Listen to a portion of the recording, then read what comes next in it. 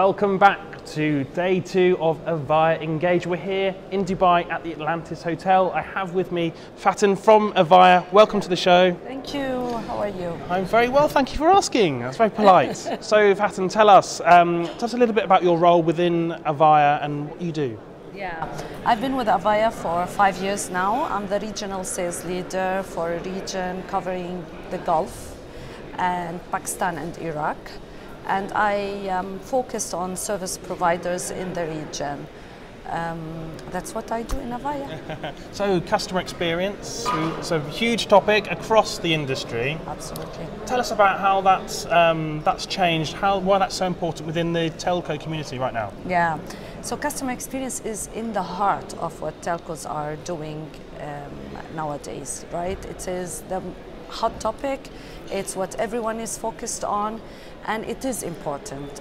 Why it's important? Because the customer expectations have changed, and service providers have been always pioneers in customer satisfaction, in customer rating, and it builds loyalty, to be honest. To have a good, satisfied customer is important in building loyalty. Customers' expectations have changed. They want their service provider to be able to resolve their issues on the first call or contact with my service provider. They want to be able to reach the service provider through many channels, whether I go to their retail store, I call them, I WhatsApp them, I reach them through social media. I want to be able to reach this organization anytime, anywhere, and tell them what's my issue or subscribe to a service and have it resolved in the shortest time possible. It's a fast-moving industry, and it is very important to elevate the customer experience. It is fast-moving, and those technologies that are coming through all the time are really supporting this customer experience role. What are those the most important technologies which are having an impact on customer experience right now? So other than introducing various digital channels for customers to be able to reach the organization, we've seen a huge interest in artificial intelligence, right? And this is important. And everyone says artificial intelligence, and people think robots and whatever. It's not like that. It's a lot of services can be efficiently held using the artificial intelligence.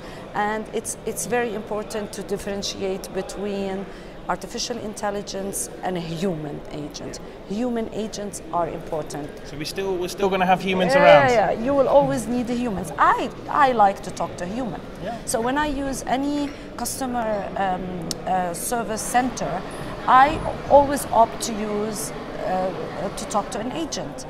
But and it's a big but, you are having now a different segment of customers. These customers, they want and they're happy to talk to a machine, and they're happy for their inquiry to be addressed by a machine, for them to send a message and receive a typed reply where they can have the time to read it and see through the instructions. So it's very important for all the service providers, and we've seen that across board in all service providers adopting artificial intelligence and introducing it in their customer contact centers. Well, let's talk about Avaya. Obviously, you play a part in this customer experience. What is that role with the telco community? So our approach, it's an Avaya thing, if you want to call it. We're always worked with our customers, with our service providers as their technology consultant, as their technology partner. So what we do is we develop a roadmap, a technology roadmap that serves the overall company strategy.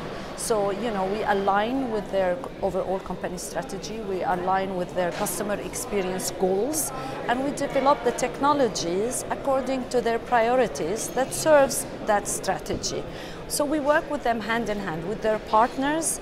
We're not a vendor. We partner with these service providers, and most of the service providers that are our partners We've started the journey 2 years back, 3 years back, and the journey will continue for a few years to come because it's not a one-stop shop.